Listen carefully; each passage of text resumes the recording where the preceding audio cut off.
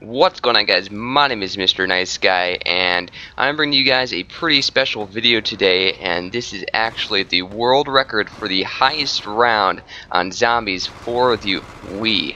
And this video here you're watching is actually the reason why I kind of broke my upload streak. I was doing a every other day upload schedule for quite a while now, but this actually took me 3 days of playing to accomplish, getting all the way to round 73, and that is actually kind of the reason why I was not able to upload, just because I was busy trying to get this record, and it totally paid off. I couldn't actually believe that I did this because I had some major fails in the attempt of doing this. I downed on round 20, and then I downed again on 47, and then the next round on 48 I downed again, but I made it all the way to round 73 from 48 without downing once, which was pretty crazy.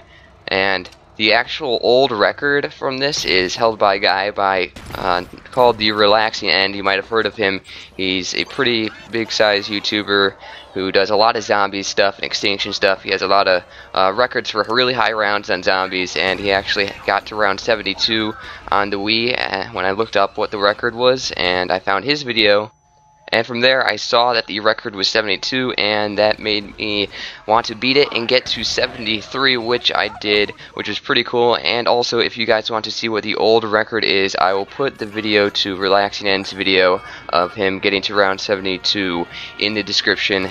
And if you want to make sure this is like the legit actual world record, and you plan on checking the leaderboards on Black Ops 1 on the Wii, trust me, they are hacked like crazy. I saw somebody with like round 1 in the top 10, and somebody with like 9,999 rounds. Like, it's all crap, and a lot of people who just hacked it or did glitches.